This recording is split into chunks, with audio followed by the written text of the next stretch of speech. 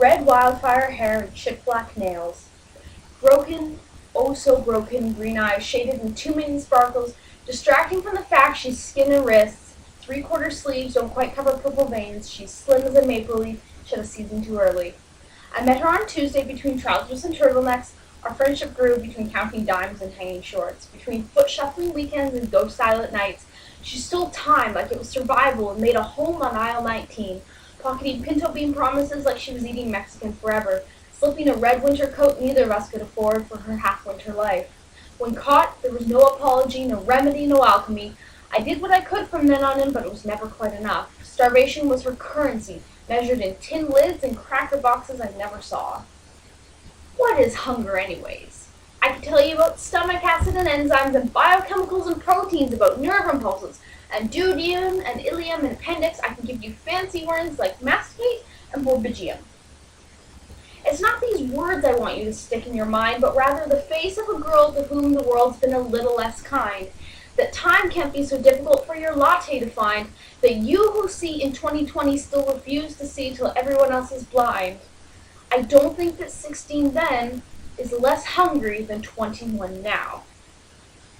For all the social programs and safety nets, this is how it is. The food bank won't take her, charity won't help her, adults can't even touch her in this day and age. She's only a 16-year-old kid, too young to be helped. Her parents can't feed her, or maybe they won't. She's reluctant to steal, even though she knows it's her next meal. If only your heart was wrenched in the same way that mine feels.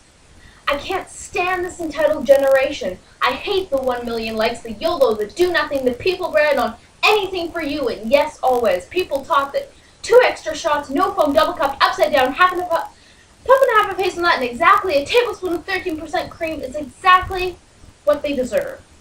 That the cure to an empty soul is a full closet, and that a social crisis can be remedied by someone else's cheap green paper and election speeches. It's not your money I want, and not even your pity, but a mind made ready and that's sharper and steady to take notice of the hungry shadows of no food and less love, and do a practical thing. I want your passion and your charity for you to realize you're not the most important person here. The strong can feed the poor. Let others take the speeches and PR campaigns as we feed the starving children of the entitled generation. So when you say to me that your coffee needs a little bit more foam, I think of the red-haired girl and her pinto bean.